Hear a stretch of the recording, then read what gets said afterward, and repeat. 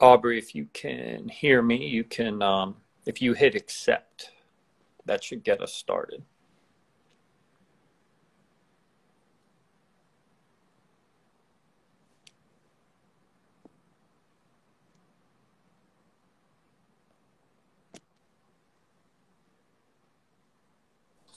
There we are. Hello. Perfect. So I'm so psyched for this conversation. You know, you're in the hot seat, but you're really going to be in the hot seat because now you're over in Holland getting ready for national team match this Friday. So I'm psyched. I'm psyched to have this conversation with you. I'm really looking forward to it. So thank you for being here. Let me set it up, and then we'll just jump right in. Does that work? Yeah, sounds great. All right. So the goal of this, and the reason I call it win first in the mind, is that I have two really big beliefs about mental performance, and probably the foundation of that is that you have to do it ahead of time, right? You have to win first mentally before you can go out and then win physically. So the whole concept is that we're trying to be proactive, not reactive to training the mind. If we believe in training the body, then we should be proactive in how we train the mind. And so that's the first part. The second part is that I believe in giving back and doing good for the world. And so the goal of why we're doing it like this, rather than doing a normal podcast where we could edit things and we could cut things out and all that kind of stuff, is that I want people to be with us. So I don't want it to be something where it's just you and I.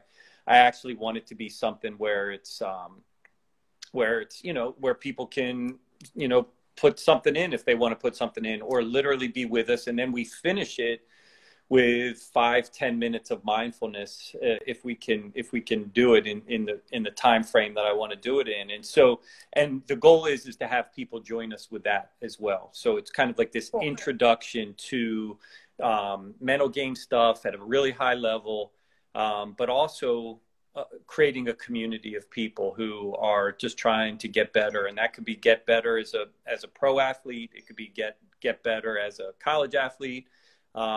It could be get better as a mom, as a dad, as a business person. The goal is just, you know, in this super difficult, uncertain time, that we're just doing something that's positive, hopefully for other people, and trying to create a community. And so that was kind of the idea behind how we did it this way.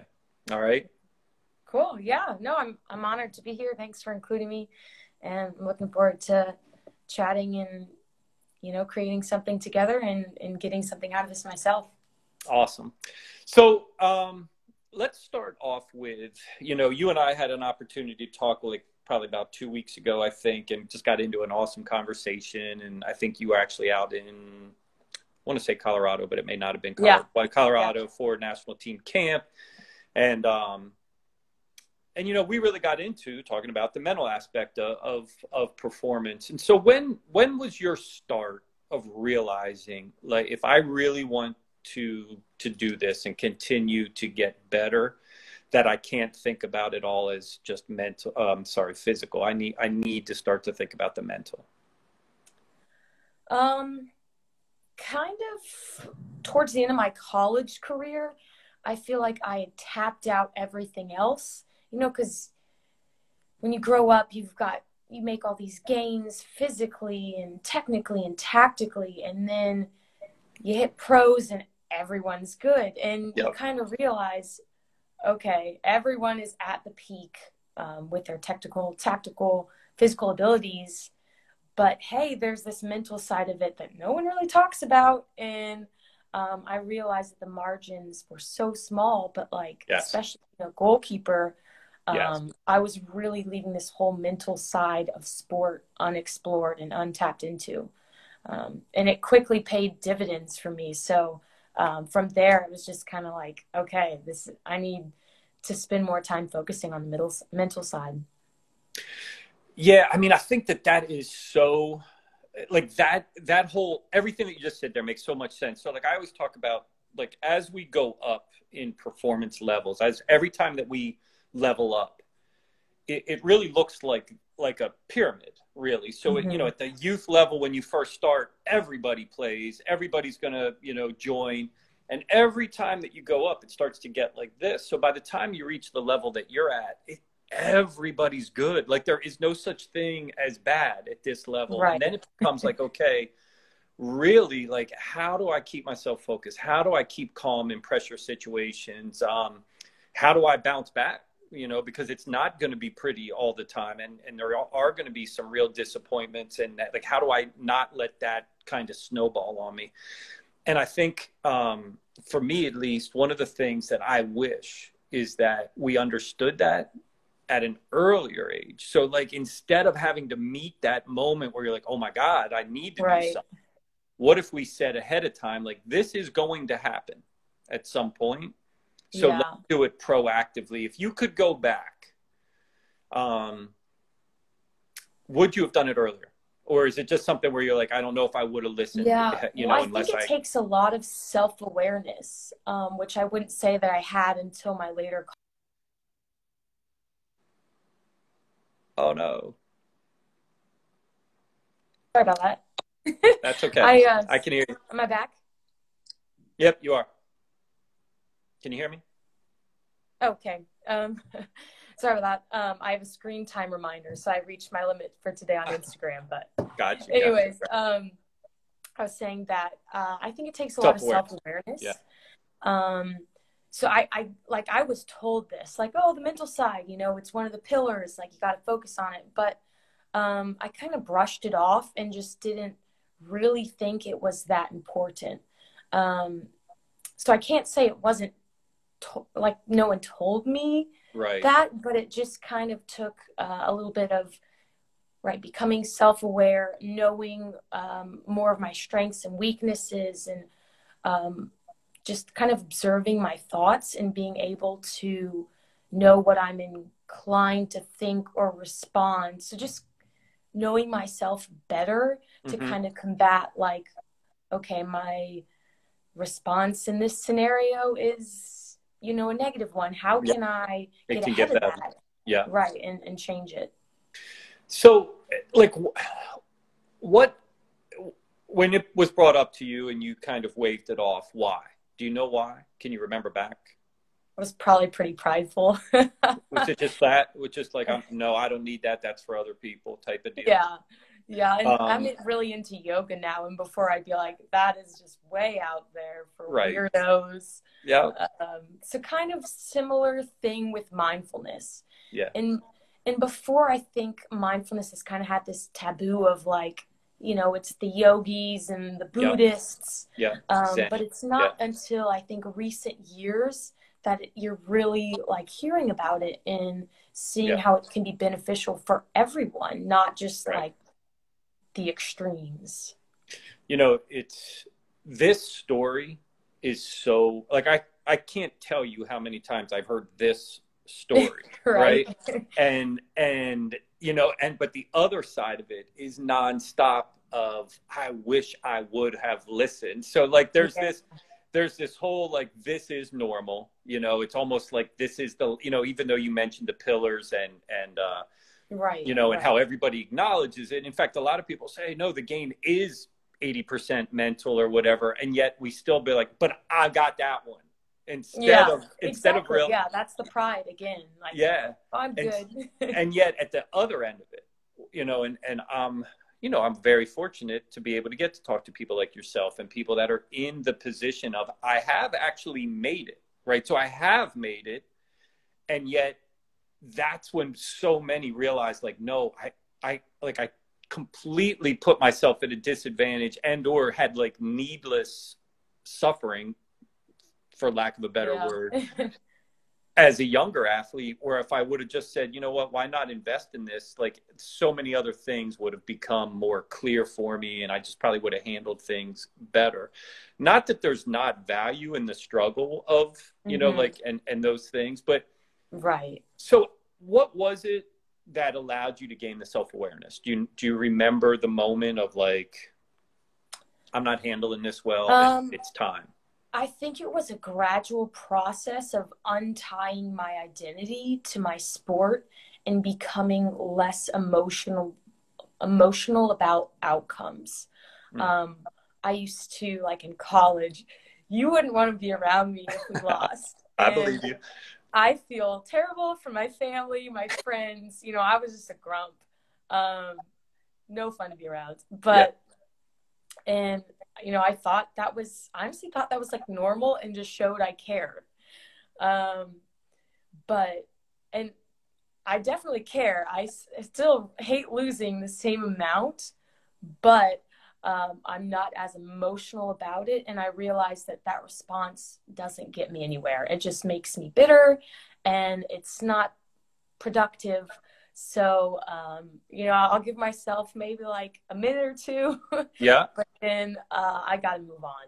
Yeah, you're hitting on a really important topic. I think the world of sports in general and anything that actually requires pretty high performance has this probably faulty logic that if you care, you'll just be ruthless on yourself, on other people. You'll be mean, you'll be sad, you'll be all these things. And that means that you care. And because you care, you're going to get better if you do all that stuff. But the reality is that does not like equate actually. But how did you get beyond that? Because it's such a powerful like messaging that no, I can still care deeply. In fact, I can get better and better and want to get better, master my sport. And at the same time, I don't need to stay in the suffering for hours, days. Yeah. You know, I don't need to be mean. Like, how did you get there? Yeah, I kind of just realized it wasn't working for me. It wasn't life-giving because it was a good motivator, but it only lasts for so long, right? Right. But the more consistent motivator is just wanting to be the best I can every day and improving. And I kind of switched to more of a growth mindset. Was more detached from the outcomes and just focusing on, did I give my very best today? And really that's all you can control. So once I realized, okay, I'll do my part and let the rest be, it just, things got much better and kind of a, you know, trial and error process. But yeah, it gradually, it was much more free. I played more freely. Yes. And it was much better. So and I think that's so important because that's actually, you know, you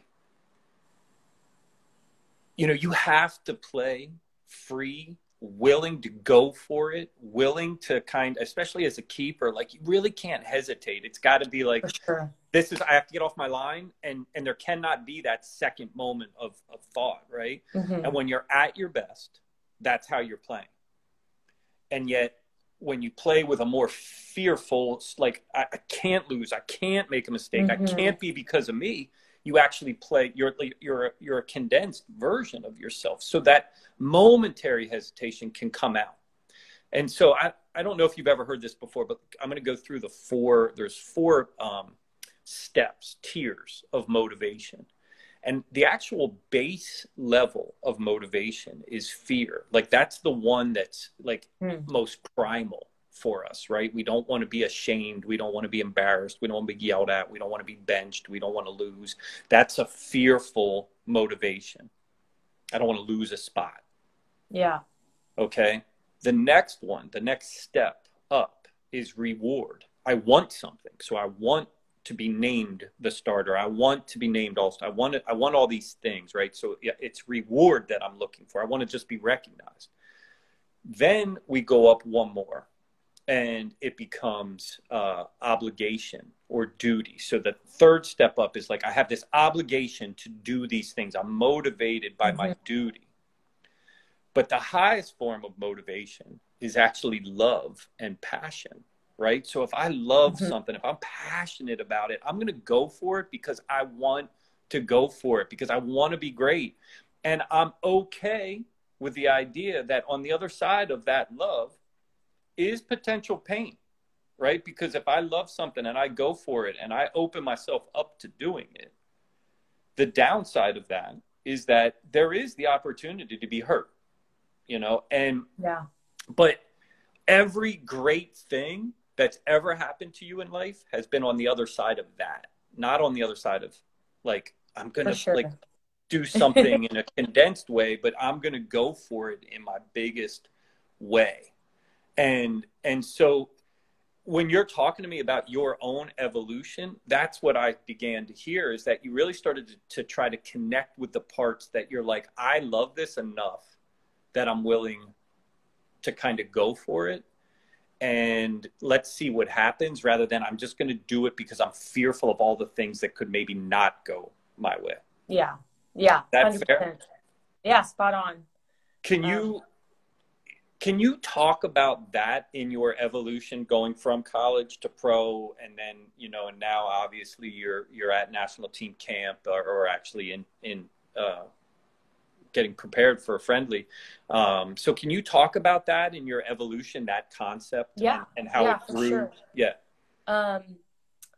So I got a college scholarship to play at Wake Forest. So definitely duty there. You know, I had to go every day to training because that's why I was at Wake Forest. Yeah. You know, I can't just not show up, then I wouldn't be able to attend the school. Yeah. So, 'cause there were definitely days where I'm like, don't really want to do this.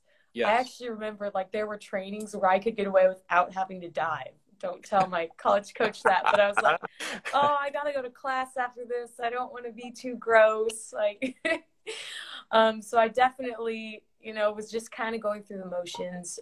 Had to be there. Didn't really have a love for the game, but for me, soccer was the end to Wake Forest. It got me to a great school, and it just the next logical step after being a good player in high school.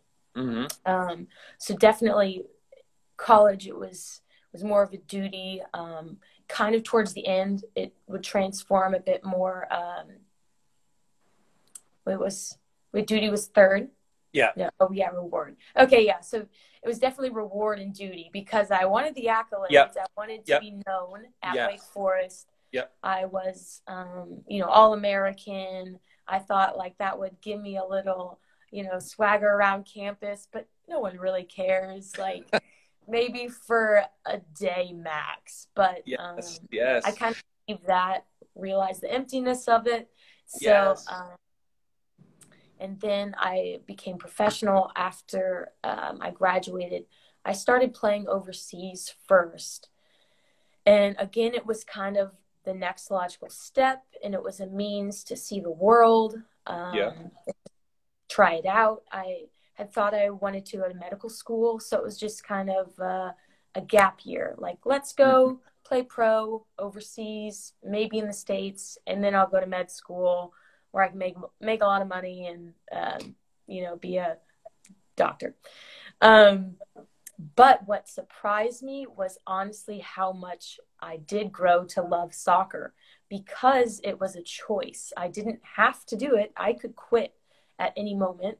Yeah. And women's pro soccer players are not compensated very highly. So there were really no incentives. It wasn't no like getting my tuition paid for at a great college. It wasn't that. So you were like, hey, you know, I'm doing this on my own. I'm deciding that I want to pursue this rather than feeling like the obligation to continue with it.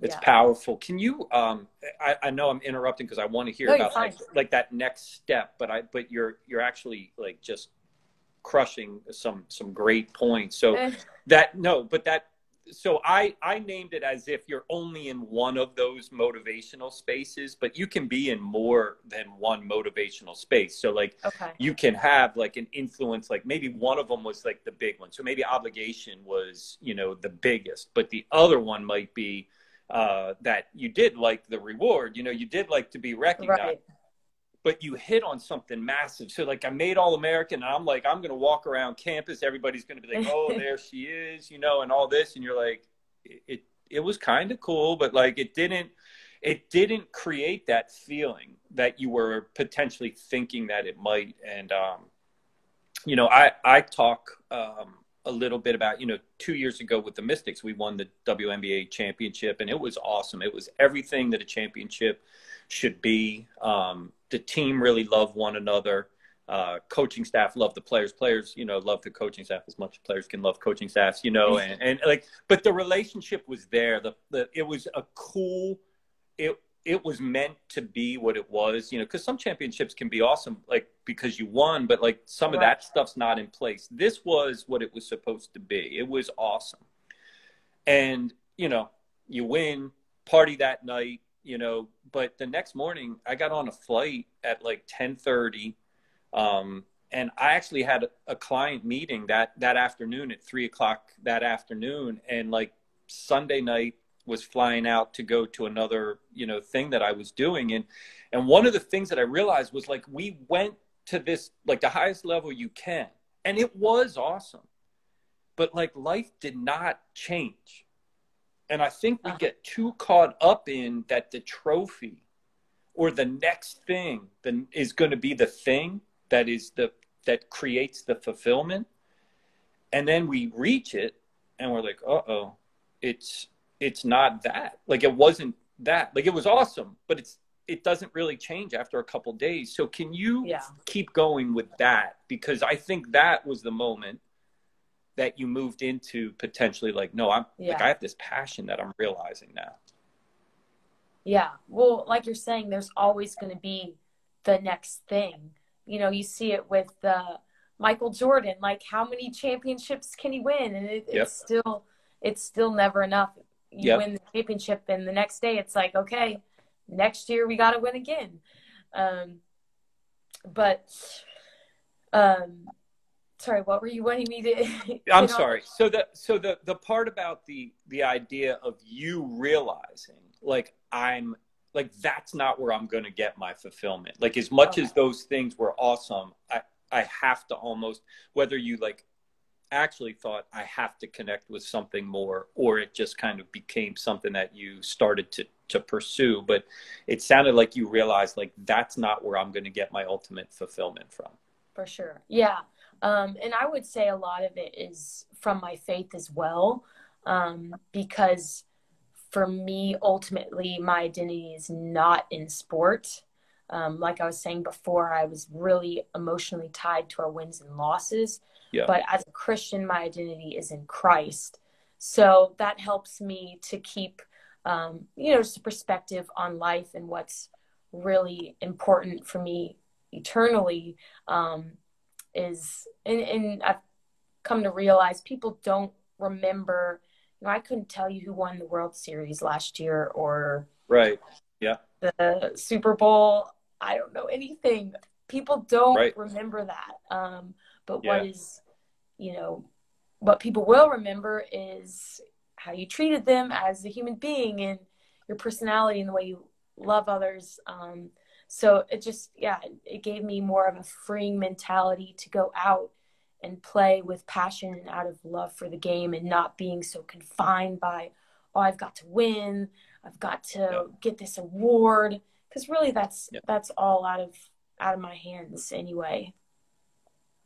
Yeah, the one of the training sessions that I do with teams that I work with is on that idea of, and we actually call it like a spiritualness, but like, it doesn't need to be necessarily like this religious spiritual. I mean, it can be for sure, but it doesn't have to be. But really what it means is just something bigger than myself is what this whole thing is about, you know. And I need to recognize that there's something way bigger than wins and losses. And yet at the same time, I want to master what I do, you know, like, so it doesn't mean like I don't care about this. It just allows you to put it into perspective by understanding that there's something way bigger that we're all about and put on the earth to be. And so my sport is this thing that I do, but it is not me. Yeah. And again, you know, so much of this is about freeing weight. Instead of playing with all that weight on me, I want to play as free and as big and as, you know, and full as I possibly can be, rather than put all that weight upon like every win and loss is like everything. And because it ultimately, like you said, it's really not, you know. It really, especially with the team sport, you know. Yeah, right. There's only so much you can do. I've had some rough seasons. Saying that, okay, saying that, as I happen to have a decent amount of keepers on Yeah. my client roster, and keepers are a whole their own ball game, right? Oh Like yeah, keepers we're are a their rare own. breed. Yes, you are. And anybody that's ever been involved in the sport of soccer knows that keepers are. You guys are a little bit different, and in a wonderful way. But that's true. And the position is really different than every other spot on the soccer field. Yes, you're one of 11. Yes, everybody matters, but there is like a whole different vibe for the keeper. And keepers, I think, also put upon themselves a whole different uh, level of expectation. Can you address that, and then even more maybe why the mentality and really training a mentality is so relevant if you're a goalie? Yeah, we definitely put a lot of extra responsibility on ourselves just because the game starts 0-0, right? Mm, And if you don't concede a goal, you at least get a tie. So yeah, the mark is almost that perfection from the beginning. So you kind of think like, okay, like I just got to keep it this way and right, at least we tie. So there mm-hmm, is that added responsibility of being the last line of defense. Of yeah, course, it passes 10 others, but you are the last one. right, So I think that's where that comes from. Um, and then the nature of the position is it's a bit more reactive, whereas everyone else can be more proactive. Like you're not going to see me as a goalkeeper like dribbling the ball trying to score. I just right, kind of stay back. And of course, there are aspects, communication, organization that are more proactive and limiting their chances before they even come. But for the most part, I'm kind of chilling back there, waiting for the other yeah. team to have a scoring opportunity. All right. So there are two massive things that happen. Three. I'm going to name three. One is the proactive part. One of the things that I try to do with all the keepers that I work with is like, your like biggest job might be your communication and organization, because if you don't get shot on, then you get a clean sheet. So Right. like the better you can do with making sure everybody's like be loud, talk, that's something within your control. Mm-hmm. But it's really hard because there's two parts. Like you don't get a lot of opportunities. You could be watching and watching and watching. I mean, a Mm-hmm. 90-minute match, you could be watching like literally like 89 minutes and maybe have a minute where you are touching the ball. Uh-huh. And so, and that one's huge. And then the other one is that you must bounce back. Like, so if you do get scored on, you have to bounce back. There Mm-hmm. is no, I'm going to stay mad for long periods of time or stay at, whatever. Now, I'm not saying it doesn't happen sometimes. I'm just saying that those three things, you have to be proactive.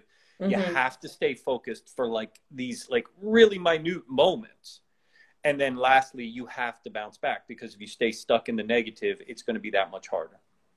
So can you talk about those three things? Like, how have you come to understand those three parts of the mental aspect of being a goalie? Yeah. For me personally, I love the stadiums where they have the video boards, because if I concede a goal, I'll watch it back. And then after that, like, I just get rid of it. Okay, you have a process. Yeah. All right. Yes. Yes. Because if I'm like visualizing it in my mind, thinking, oh, what did I do wrong? What could I have done? Then I'm in my head and I'm not focused on the game. And I try to over communicate almost for the next 5 minutes. Why? That's great. Why? I love that. Because I realize if I'm not communicating, I'm in my head. Perfect. So it Yep. it just makes me be present. Yes. Maybe I'll just like focus in on my breathing if there's nothing to say, Yeah. but just something that can bring me back to the present moment and Beautiful. not being, in my head Yep. trying to analyze or Yep. critique things. It's all just about being there in the game. What matters I'll now? worry about it later. Right? What matters now is what, Yeah. by over communicating that 5 minutes post, you're forcing yourself to move on from it by Mm-hmm. communicating right now. This is what matters right now. I'm going to be loud. I'm going to talk. I'm going to direct. I'm going to organize. Fair. Mm-hmm. Yeah. And how about that, like, intensity of, like, especially in a match where maybe, you know, you guys are possessing the ball, you know, at a high rate, and, you know, it's down at the other end, a lot. How do you stay, you know, just kind of locked in so that in the moment, if a counter does happen, you're ready?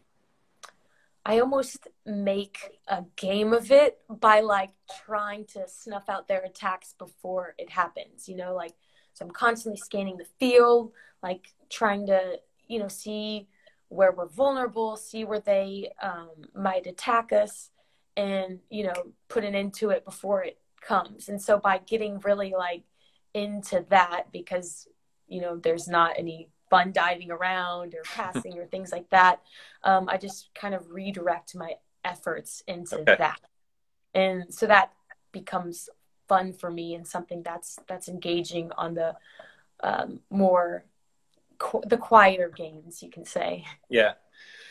I love it. It's really good stuff. So much of this is connected to mindfulness training. Like, I can just tell, and even if you don't even mean it to be that connected, it just is. Can you just talk about the beginning for you of, like, you know, I'm going to check this out, and how it was, and where you are now with how you use it, train it? Yeah, my personal practice is journaling. I was never really excited about the idea of just like sitting there with my thoughts. Yep. Yep.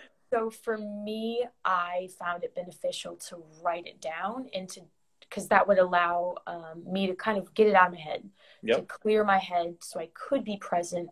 I could be free to play my very best. So I started journaling in college, and um, I've been doing it pretty much every day since. So You. about almost 10 years now. Yeah. Yeah. Um, yeah, and it's kind of like a, for me, practically, it's more of like a stream of consciousness writing, Mm-hmm. where yeah, I'll just get out whatever I have in the morning. Definitely in the morning is the most important, because then it sets the stage for the rest of my day. So I was going to ask you what time of day that yeah, you do it. So it's morning. this morning I'll have my breakfast, read my Bible, and then get out my journal. And yeah, some days I don't really have anything to write about, but I Mm-hmm. actually find that that's kind of when it's the most beneficial. And yeah, I don't always want to do it either, Why? but Why do you feel like in those days it's most beneficial when there's not a lot there? um, because I think that's when I really get into like what is in my head, Yeah. because Yeah. there's not so much noise. It's like, Good. okay, I've gotten rid of the noise. Like, now what's left? You know, what's important to me? What am I, you know, thinking about? That's when I kind of uncover like the hidden thoughts, so to speak. You know, whether that be fears that I'm not necessarily aware of, or Sure. things that I can't even really articulate. But yeah, so that kind of, you know, helps me, you know, frame the day. And so yeah, so rather than um, doing mindfulness where I'm just kind of meditating, I like to journal more. Okay. Do you find that because you've done it, that noise that you referred to is over the years less? So just by the practice of doing it, do you feel that it's actually quieted the noise that you had? Yeah, for sure. I'm able to sleep better. I used to be up really late because I would just have so many thoughts going through my mind. Yeah. And I've also become better at acting on things, because I've realized, okay, like I need to do something about this. Like for the Good. Yeah. past week, I've, you know, written about this. I'll say my sister is, you know, annoying me about I don't know, something or other. Shout out to your sister. Yeah. But you can pick up those patterns and it's like, okay, I can't ignore this anymore. Like, so for me, by writing it down, it kind of gives it its own life, so to speak, by getting it out of my head and putting it on paper. So, yeah, I find that I act on things more rather than just keeping it in my head. So Does it my also, anxiety is less for sure. does it also, because I love that. I agree with you. I think that's one of the, that's one of the bonuses of mindfulness is that it teaches us like, yeah, this conversation has to happen, or Right. I need to, For I need sure. to do this, or whatever. But vice versa, I think what it also does is, at least for me, I'll say it like this, and I think it's, you know, relatively proven.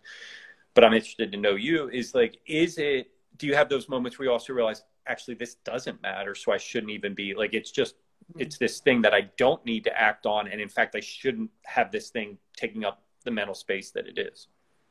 Yeah, like sometimes once I realize a thought and, you know, write it down or am thinking about it, and I'm like, why? Right. Right. Yeah. Yeah, Why is this yeah, taking up this room in my head right now? yeah. That's true. Because once you can kind of, yeah, verbalize it or, you know, write it down, then you can kind of evaluate its truth. Like, Yep. is this rational? Like, Yes. sometimes it's not. Most times Totally. it's not. Well, you know, I think one of the, you know, again, part of the great part of mental training, especially using mindfulness, is the idea that, you know, our mind is always on. Like we don't even realize how on our mind is. So it's nonstop, right? Half of the things that we think about maybe matter. The other ones are just these really like kind of basically relatively useless slash random thoughts that can, however, like grab us and take us somewhere. And if we really evaluate, we're like, what are we doing? Like, I'm down like this path I don't even need to be on. And this is like wasted focus, wasted mental energy, and relatively useless. But until you do that, right? Like, so that's part of the whole self awareness process is like realizing how many thoughts are basically useless that I used to listen to, however, and believe. Like I actually believed that that mattered. And now I Mm-hmm. realize it really doesn't. It's kind of useless. And so it's easier to just kind of let it go, which then comes back to why it matters on the field, which is I need to be able to like, yeah, I could be pissed and I can be frustrated and I can do all this because we let up a goal, or I can move on. And no matter how much I'm pissed, no matter how frustrated I am, no matter how much I want to blame me, do I want to blame a defender? Do I want to play bad, you know, whatever, it really doesn't matter because it's over. Like Mm-hmm. it does not Yeah. matter. We're not going to change it. So me focusing on it is useless attention. What matters now? And that's everything that we're attempting to do over and over and over and over again throughout a match or whatever sport that you happen to be playing. All right. Well, I try to keep this to a half hour, and I can't believe it, but we already like just That went was through quick. a half hour.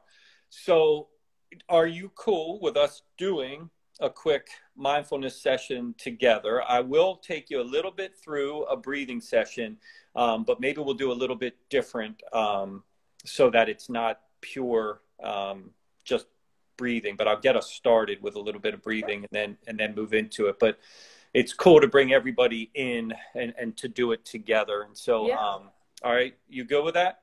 Yeah, let's do it. All right. So, first, just do this. I think you might be on a bed. I can't tell, but I've got a chair. okay, you're on a chair. Okay, cool. So, what I always ask is to be, you know, sitting upright and engaged, both feet on the floor, hands resting comfortably in front of you. And go ahead and close your eyes. And what we're going to do is start off with what I call 3 big 6-1-7 breaths. So what I want you to do is go in through the nose for a count of 6, and then you hold for 1, and then a full exhale out for a count of 7.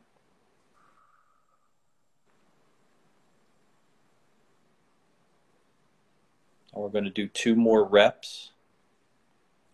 Really want to feel your rib cage expand, your belly fill up. And then on that, just get every last bit out on the exhale. And what we should feel is a little bit of the relaxation response begin to kick in, and the mind becoming more present. And now what I want you to do is just find whatever feels normal and regular for you. Whatever your regular rhythm is in your breathing, just try to find that. And just try to follow the inhale and then the exhale for a moment.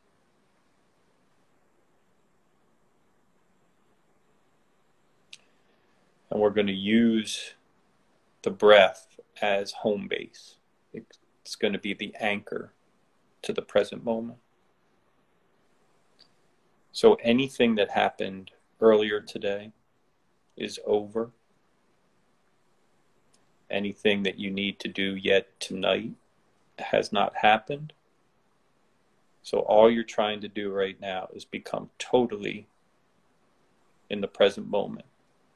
And just use the full length of the inhale and the full length of the exhale to ground you to the here and now.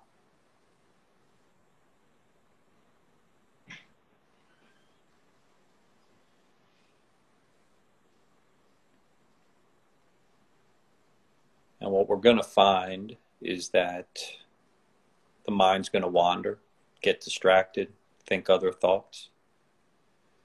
And the moment that you experience that, don't fight it, don't get angry, don't judge it. Just notice my mind was distracted, and then return it to the present moment using your breath as the anchor that brings you back.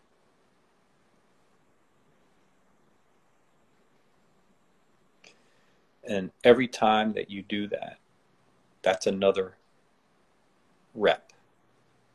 That's how we build mental muscle. My mind was distracted, and now it's bringing it back to the present moment. Without any other noise, no other words. Don't need to label it. You're not bad at this. Just allow yourself to notice the distraction and bring it back to the here and now.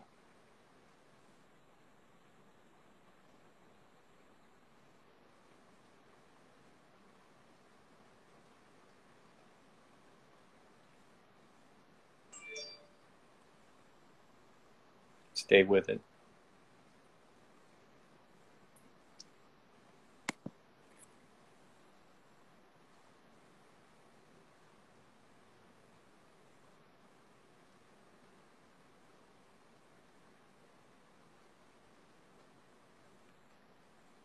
Again, every time that your mind's distracted and you become aware of it and you bring it back, that's like doing another rep. That's being able to move from the mistake potentially back to the present moment. What matters right now?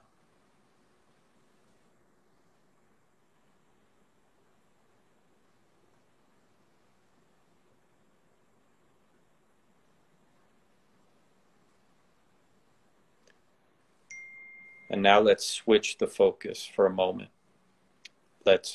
Now I want you to feel through your body. So use your body to bring you to the present. I want you to feel your back against the chair, where your hands are resting, back of your legs against the seat, where your feet are connected and grounded to the floor. And just take notice to that. Allow your body sensations to bring you to this moment.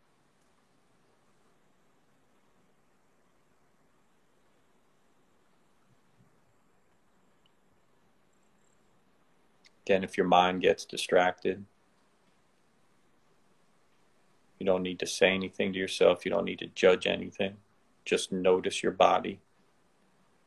Where do you feel your body connected? and use that to bring you back to the present moment.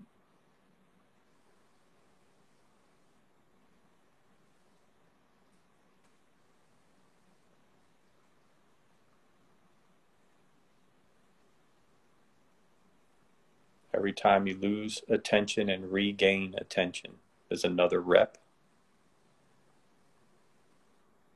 That's training you to focus on what you want to focus on.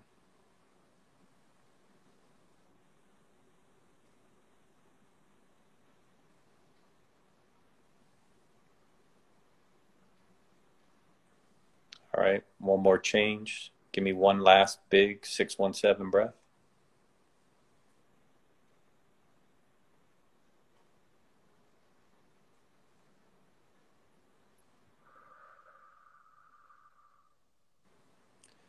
Feel your feet connected to the ground beneath you. And go ahead and open up your eyes when you're ready. All right. So the whole idea, right, is to just train that mental muscle, that ability to say, that happened. I'm not going to do any of the noise. I'm not going to add any kind of judgment to whatever happened, because that just becomes loud and distracting. And I'm just going to bring it back. And if I have to do that 100 times, then that's what I'm going to do. And so some people, you know, I think, again, going back to something you mentioned earlier around that, like the Zen part of it is like, I'm just completely like void. I'm just like sitting quietly and with nothing going on. And the reality is that's not really what it's like. It's actually, you know, there's all sorts of distractions, and the goal is really not so much that I am focused for 10 minutes, but that I refocus 30 times within that 10 minutes. Because in a match, the reality is you have to continually refocus, right? You know, like sometimes you can catch something out of the corner of your eye, like up in the stands maybe, and you're like, what am I doing? Like, be back here, you know, or pretty sunsets. Yeah, like you, especially for keepers, right? Like, you know, like, you know, you have some time every now and again. So the idea isn't to be completely locked in. It's kind of, because it's not going to happen. It's, can I continually get myself where I want? And if something negative happens, can I let go of that and be right here again? And I may have to do that over and over and over and over again. And that muscle takes, it's not real muscle, but you get what I'm saying, takes work, right? That takes work, because it's not simple to do. It's easy to get caught onto the wrong path. And so that's why we train it. So awesome. Thank you. Any last thoughts, questions that you have before we wrap up? I'm just curious, like, how long do you recommend, like, to achieve maximal benefit? Like, what do you set your timer for 15 minutes? Do that in the morning? What have you found in research or practice that helps the most? Yeah, the research basically says that if you can do 10 minutes a day, you're probably going to get the benefits, at least to start there. But the big part of it is the daily part. So I love when you said, like, I do this in the morning, and but I do it every day. Like that, like that to me is what the research is really, really clear about. It don't just use it on the days where, like, oh man, I want to get calm, so I'm going to do this today. No, do it in the good days, do it in the bad days, but do it every single day, because that is the training, right? It's, you know, it's a little bit like our sport. Like, you don't just train one day. Right. Like, you can have a greatest training session in the world, but like, you better do it pretty regularly or you're going to get out of it. And from a fitness standpoint, you know, if you just try, look, I'm going to really work out today. Okay. I mean, it's better than not working out, but it's really about staying fit. And if you think about it like that, that's the way. So really the big part is, I would say, typically you want to try to go 10 minutes. And you want to, you know, and you want to do it regularly. And so, and there's a ton of apps out there. I have my own app that I created, which I should mention every time I do this, and I'm terrible at doing that. But it's Duso, DOSO. WOSO, and it's in the App Store. You can, you can download it, and it's 10 minutes, and the goal is to use it daily. And mine is, pretty sport specific. So it's going to be some sports psych concepts and then finish it off with the mindfulness. But there are other apps out there that are just going to do 10 minutes of just maybe what I would call more pure mindfulness training. But the goal is to do it. And to me, man, the mental game's so much harder than what people believe it to be. And it's not just about knowing what you should do. It's about training to be able to do it in the most chaotic, consequential moments. So it's easy to talk about what the mind should do or what we want it to do. It's not so easy to pull it off. And so this, to me, is the training that we do in between sessions so that the mind is sharp and ready to go when we really need it. Yeah. Hope that covered it. Yeah. No, anything that you want to promote? Is there anything that you have going on that you want to promote? Nope. Just here at National Team Camp. The game is on Friday against the Netherlands, so that'll be fun for everyone to All right. watch. Where can we find it? Can we find it? What'll I think it's on ESPN2. Okay. 12 Eastern, so. All right. So we'll be making sure that we watch that. Yes. Aubrey, thank you so much for being on. I love talking to you. If any way, shape, or form I can be of service to you, don't ever hesitate to reach or, being on with me. This was cool. Yeah, thank you.